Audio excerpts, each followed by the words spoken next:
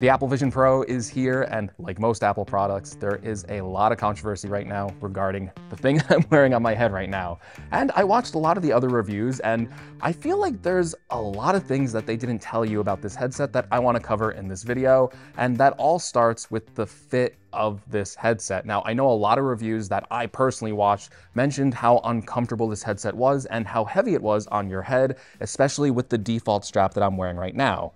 Now, what I can say about this headset is that I'm kind of not feeling that. I feel like the fit, at least with this default band, I haven't even tried the secondary band yet that has the top strap that goes over here. That I think that's like the dual knit band. I'm using the solo loop band, and it has been extremely comfortable for me so far. I don't know what it is. I don't know if I have a strong neck or something like that, but I have been using this thing for 2 hours until the battery dies out, and I have not really faced any discomfort wearing this. I feel like I could wear it for hours and hours and hours on end, and even one time when I was using it plugged into the wall, I was using it for multiple hours, and I was just working throughout that whole time with no discomfort. I know technically the headset does way more than others. You know, Apple use premium metal materials and glass rather than something like plastic, which does increase the weight. But I don't know if it's just how it sits on my head, but I personally find it very comfortable. Obviously, your mileage is going to vary. Not everyone finds the same things comfortable, and you know, everyone has different specifications, and even the fit is so important. You know, Apple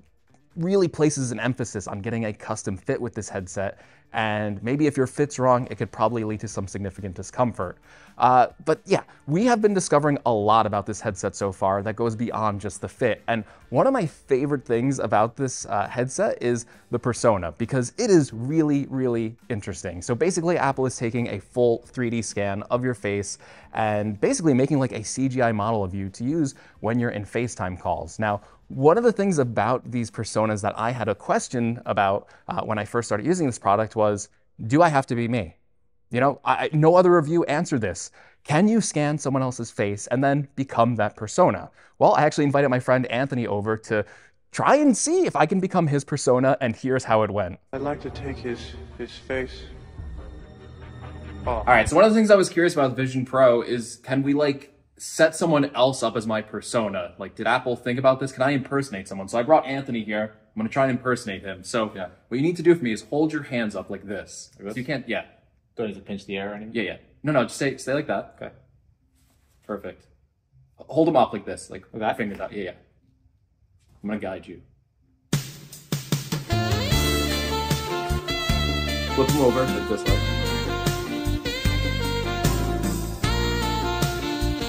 Perfect. Your entire face within the frame.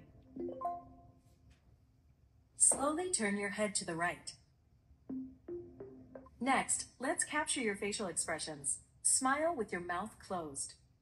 Then make a big smile with your teeth showing. Now, I'm gonna get to raise be your eyebrows. him.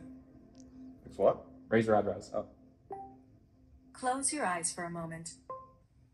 Capture complete.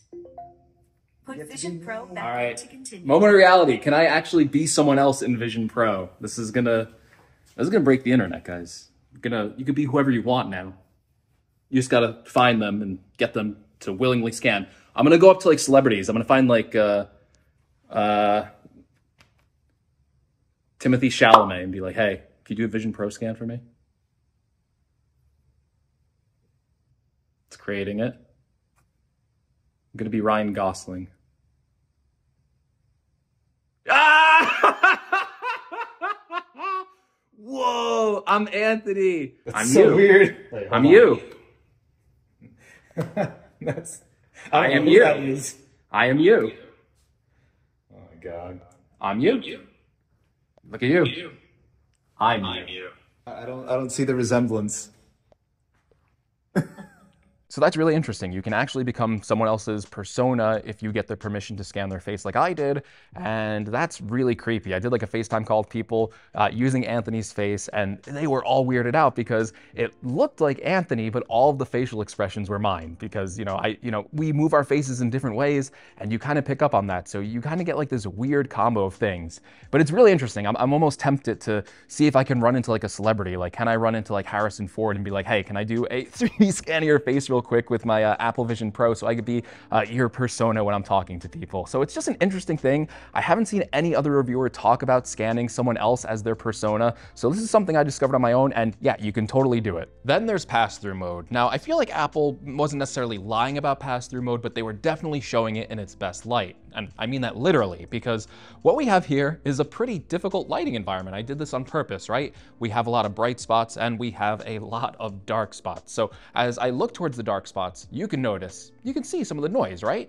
And that's when pass-through kind of starts to break the illusion of, hey, I'm basically looking through a camera. But let me walk around a bit and let me look at some of these lighter areas, and look at that. A lot of the noise in this video recording start to disappear. Yes, I am recording this on Vision Pro. So as I walk to these brighter areas, you can see my skin tone looks really good. The color of my shirt looks really good. And at least from my point of view from the Vision Pro, I'm not seeing that much noise. The best way I can try and explain this is basically take your iPhone out, start recording a video with it and record it in a really bright environment and look how good the footage looks. There's very little noise, but then take it to a dark environment and then you'll start to notice a lot of noise and you'll see the footage start to fall apart. That's kind of like a very similar experience to how Vision Pro is, just basically strapped to your face. Something that Apple wasn't lying about was the latency in this device. It is very low. So this is probably my favorite part of pass-through, is that it looks like normal vision, at least in terms of latency. So if I, go to pick up this book, I can pick it up, I can flip through the pages, everything feels one-to-one with my normal vision. I don't notice any lag or anything like that. So I can flip this book up in the air, catch it like that, no problem. You could do a lot of cool things in the Vision Pro, and the pass-through is good enough that you could play games with it too, right? So playing pool right here.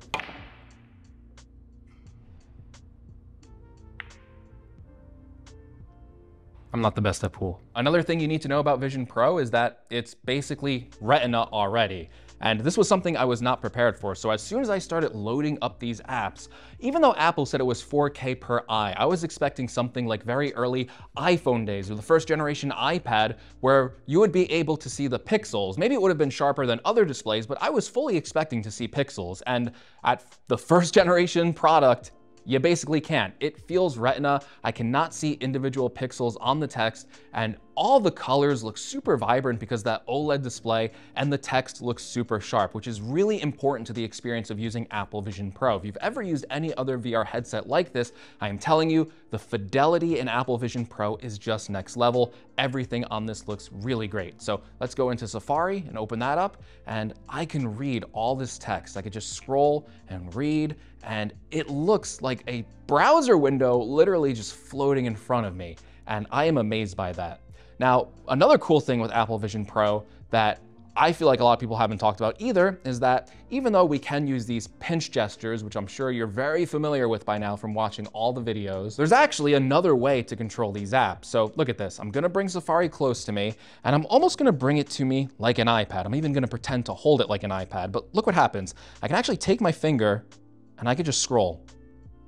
It's like using a touch screen. You don't necessarily have to use the pinch and swipe gestures like this. You can actually just go in and touch. And it basically works like a touch screen floating in front of you. So you can just grab here, you can highlight things, you can expand the highlight, and then you can go in, you can tap on things, just like you could on a touch screen. So this is something I haven't seen a lot of people talk about, and it's really interesting. As I'm starting to learn how to use Apple Vision Pro, I'm starting to feel like I'm using apps in different ways. So some of the apps, I'll pinch back, I'll scroll through like this, but some of them I like to bring up close and I like to interact with them, almost like I'm using a giant size iPad right in front of me. Now, one of the great things about doing videos on Vision Pro is that I can have my notes all in front of me while you technically can't see them. Well, now you can see them because you're looking at this via the screen recording, but yeah, I really like that. But something I really haven't seen people talk about either is kind of how multi-touch works in Vision Pro. And not necessarily that you're actually touching things like we could before, but look at this. So I'm gonna pinch this, I'm gonna look at this app now, and I'm gonna pinch this too. And you can actually move both apps. Look at this, I'm like crisscrossing. So you can actually like walk around too, which is something I haven't seen people talk about really that well in the reviews, is how mobile Vision Pro is. Look at these windows. You could just move around with them and you can place them. That's another great thing too, right? Look at this. I'm gonna place my notes field here. I'm gonna place Safari here. I'm gonna expand this into a bigger view, and we're just gonna keep those there, right? And I can walk around the room, I can look down, I can look up, I can look away. If I come back those apps stay anchored in place. And that is awesome. This does not get enough credit for how good this works. And you can place a ton of apps everywhere. I don't feel like there's a limitation right now to the number of apps you can have open at once. You can see I kind of made a little workspace over here, and I got floating windows all in different spaces. And as I move around the room, they just stay there anchored until I want to move them. And you can even look up on the ceiling and you can plant a photo there. This is really cool stuff, I feel like, because it really is interesting how Apple pitched this as a spatial computer. And as I use it more, that's what I'm finding it is, right? You can move these things around in a 3D environment. Like, the best way I can show this, I guess, or maybe it doesn't come across well on screen recording, is that I could take this and move it closer to me and move it back. It is completely moving in a 3D space. And look at the shadow on the table. It's all happening like that. It makes these floating windows feel like they're actually in the room with you, and that is really cool. Now, one of the big news stories when Vision Pro launched was that there were some apps that weren't going to be available on the platform, specifically two very popular apps, Netflix and YouTube. You're watching this on YouTube right now, so that's kind of a bummer, right? You want to watch YouTube on the Vision Pro, but you know, we have the World Wide Web, so that's not too much of a problem, right? You can go into Safari and you can just load up, you know, the YouTube web page. So even though there is no native YouTube app on the Vision Pro, obviously you can just go to Safari and use YouTube. So we could see Luke Miani posted his Vision Pro video. We can click on that and we could see Luke Miani right here. We can expand the view. And it does support 4K resolution on YouTube, so it looks good too. So you can kind of shrink it down like this, and you can expand it. And you could basically watch a giant screen of your favorite YouTuber on Vision Pro, even without the app. Connecting a Mac display is something a lot of you wanted to see in my last video. So here you can see I have the Apple Vision Pro on, obviously, and you can see there's a little connect button right over here. So if I pinch that, this is gonna connect to the Mac display, and it's actually gonna pop up on my Vision Pro. So you can see here, I have a really big Mac display to work with. It is much bigger than my laptop. It is much bigger than even my studio display. You can see if I push it out really far, and if I go to the corner and I drag it out, I don't even know what size this would be. I would guess this is over 100 inches for a Mac display. It's like being in a movie theater and just staring at your Mac screen, which is really, really cool. So you can see I can go over here and I can actually use my trackpad and keyboard, and I can click on Final Cut Pro. And this is probably the biggest screen that I have ever used Final Cut Pro on. It's actually a little jarring, and it works really, really well. Now, there's been a common misconception with this feature. When Apple demoed this, a lot of people apparently were expecting to see multiple Mac displays being popped up so you can have multiple monitors, but it only works with a single window with the Mac. But with that being said, I think people are kind of discounting this already, because even though this is a great feature and you can fully access your Mac desktop on Vision Pro, it doesn't mean you can't pop in other Vision apps while you're using this. So if you're using Final Cut and you want to pop in Safari, well, you can do that and you can place another window there. If you want to go in, you know, listen to a podcast on a different window, you can go over to compatible apps. You can pop up your podcast, right? And you can place that there. You can place your Mac window there, and you can just keep placing more windows too, right? If you want to open up books for some reason and read a book while you're doing all this all the way up here, you can pop that up. You can do that, and you still have access to your Mac screen over here. And you can also access all of those apps on this Mac screen as well. So even though you're not necessarily getting two Mac monitors side by side, which would be nice with a program like Final Cut Pro, I feel like the multitasking thing with Vision Pro is still here, because you do get access to all of your Vision Pro apps as well as this single Mac display. Another thing I was interested in was what happens when the Vision Pro battery runs out. Obviously, you are seeing things through a camera. So if the battery goes dead, everything is suddenly going to darken out and you're not going to be able to see anything, right? But I actually ran the Vision Pro battery down to 0% the other day, and you do get met with a warning before the Vision Pro turns off. It actually pops up this little warning telling you that the Vision Pro is about to turn off in 30 seconds and to take your headset off. So if you're wondering what happens when your battery suddenly dies, well, you do get a warning to take the headset off, which is really good, because otherwise you wouldn't be able to see anything. And yes, you do get battery warnings in Vision Pro 2. So once you hit that 20% or 10% mark, you do get a little notification telling you that your battery is running low. Another experience I noticed in Vision Pro that I haven't seen too many people talk about is how you lose track of time when using this device. Now, this might be because it's a new device and I'm just having a lot of fun using it and time seems to be flying by, but look at this interface. Do you notice anything?